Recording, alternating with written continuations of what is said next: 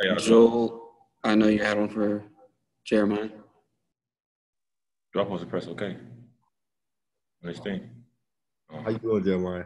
Uh, First thing, you've really been an inside presence almost all of your career, but with you being at the end of your college career here and maybe looking forward to the NBA, what have you tried to incorporate in your game over this past summer?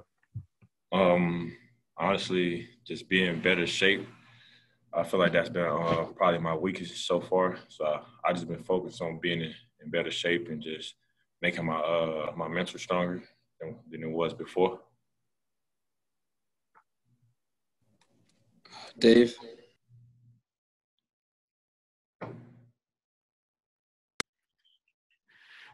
Jeremiah, Coach was saying that you are walking and talking like a senior now. How are you? How is your approach different? Do you feel like this is different for you? This is my last year. I've been here for a while now, and Coach he didn't preached it enough. So I just feel like some things didn't happen in my life, and it then took me to a different road, and I got a different vision. So I just been way more locked in and just staying focused. And I just feel like since I'm a fourth year now, it's my job to lead and set examples if I'm gonna tell somebody something. Eric? Hey, Jeremiah, just kind of looking back on what you did last season, what did you see as kind of your strengths, even though you had some time out, and what do you want to work on most going into kind of this season? Just running the floor. That's gonna be the biggest thing. Running the floor and rebounding. Like you said, I ain't really play much, but when I was out there, I wasn't doing what I was supposed to be doing. When I go back and watch the film now, and my biggest thing, I need to run the floor and rebound, at least get 10 rebounds a game. And, that's if I'm trying to go to the next level. Sweetie? Hey, man. What was the NBA process like for you this summer, going through it again, and what did you kind of hear from them? They just really told me that I need to, like I said, run the floor. I need to be able to hit that trail three and get rebounds. That was their main thing. They put a lot of emphasis on that. Natalie? Hey, Jeremiah, I hope you've been doing well in the off season. You know, taking you back to SEC tournament, things get canceled.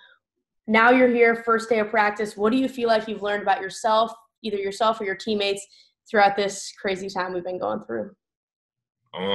Since we had some time off, I feel like my mind has got a lot stronger.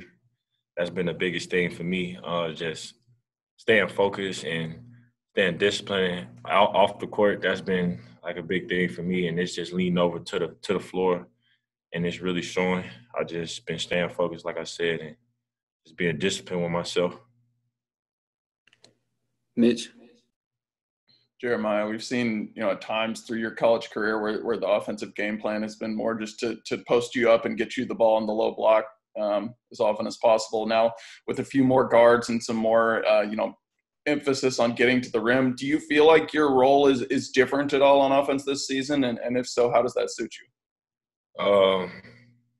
I mean, like you said, we got a lot more guards coming in that came in and that can shoot the ball very well and penetrate to the basket. But I feel like my role is still the same. I mean, I just need to lead by example and be a dog in the paint. And just, like I said, be strong on them rebounds and not let nobody tip the balls out of my hand. Ben? Jeremiah, when you have taken on this new leadership role, is there anybody you've played with since you've been here that you think back to and try to model your leadership after that you learned from? I mean, I could say Kevin Perrier. I mean, he did a good job my freshman year as leading by example and making sure everybody was always on time, and he always spoke at practice if he was doing something wrong.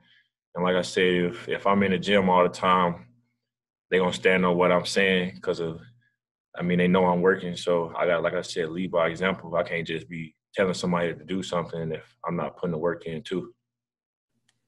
Dave, do you have another one?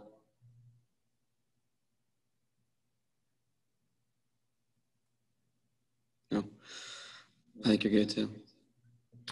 Appreciate it.